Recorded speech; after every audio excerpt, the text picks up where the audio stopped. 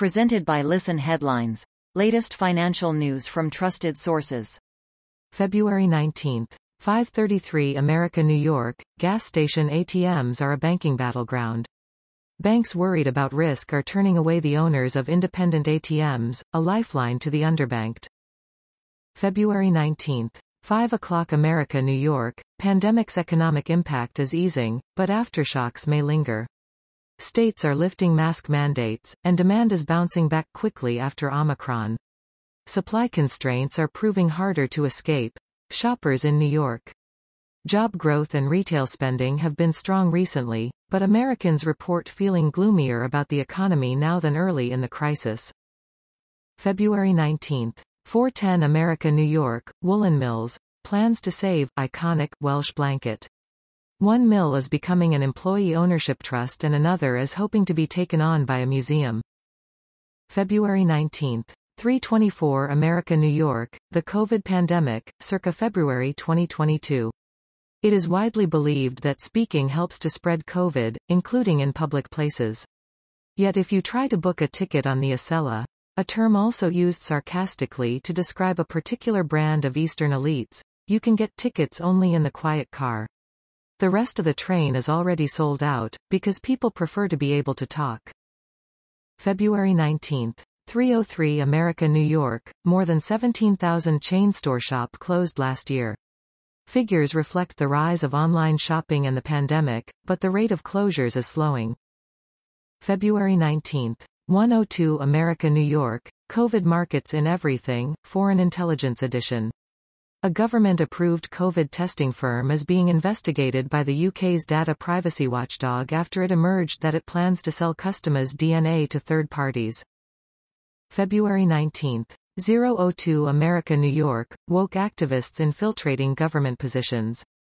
Morals and values have been discarded in Biden's America. Biden's latest hire Sam Brinton will join the Department of Energy's, DOE, Nuclear Power Office as the second in command of nuclear waste issues. February 19. 0:01 America, New York. Freedom Convoy organizers arrested. The Canadian government has hunted down the organizers of the 2022 Freedom Convoy and placed them in custody. The Ottawa police issued the following warning: demonstrators, you must leave. February 19. 0:00 America, New York. The juncture looms for investors. The likely cost of suppressing inflation is a reduction in Fed balance sheet accompanied by recession. February 19.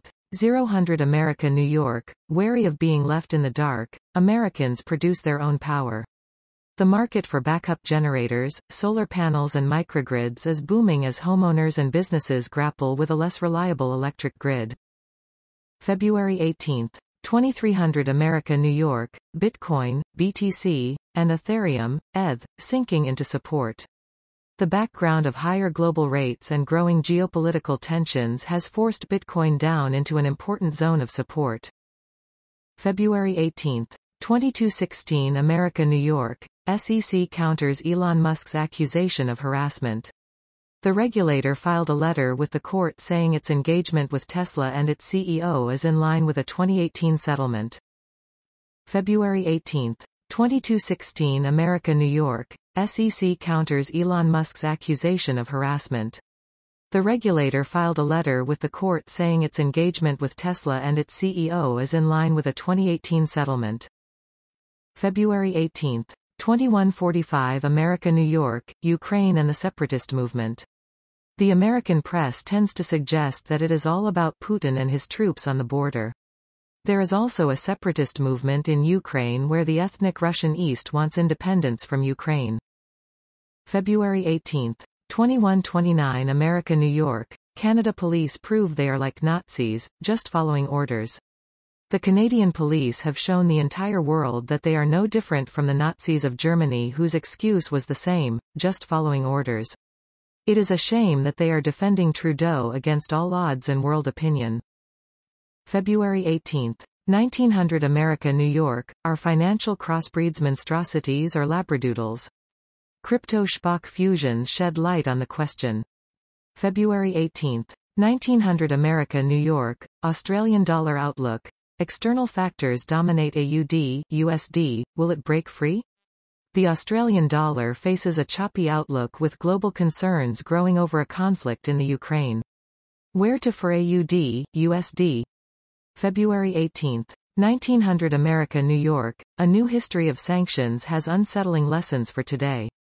Sometimes they create the problem they are trying to solve. February 18.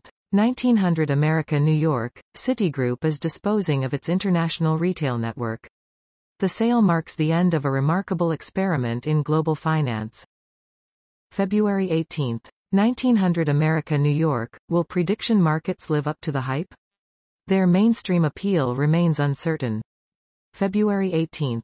1823 America, New York. Janet Buffton on the Canadian truckers' protest. Yesterday, a libertarian friend in Ottawa, Janet Buffton, posted an article on the truckers' protest. It's titled, Canada's Freedom Convoy is Undermining the Cause of Freedom. February 18. 1739 America, New York. Multinationals in Ukraine are ready for a conflict but staying put. Despite warnings by Western leaders of an imminent Russian attack, US and European companies say they see a low risk of an invasion. Western allies have seeded Ukraine and businesses operating there with over $48 billion in bilateral and multilateral economic support as Russia escalates threats. February 18. 1730 America, New York. CNN's Gollist discussed interview topics with Governor Cuomo, probe found. An internal investigation found that a top executive, Allison Gollist, had extensive communications with then-Governor Andrew Cuomo. Former Governor Andrew M. Cuomo. An internal CNN investigation found extensive communications between Mr. February 18. 1717 America, New York. Sacklers raise their offer to settle opioid lawsuits by more than $1 billion. But they continue to insist on protection from civil liability claims over opioids, an unusual and controversial measure that derailed a previous deal. The headquarters of Purdue Pharma in Stamford, Connecticut. February 18. 1717 America, New York. Sacklers raise their offer to settle opioid lawsuits by more than $1 billion. But they continue to insist on protection from civil liability claims over opioids, an unusual and controversial measure that derailed a previous deal. The headquarters of Purdue Pharma in Stamford, Connecticut.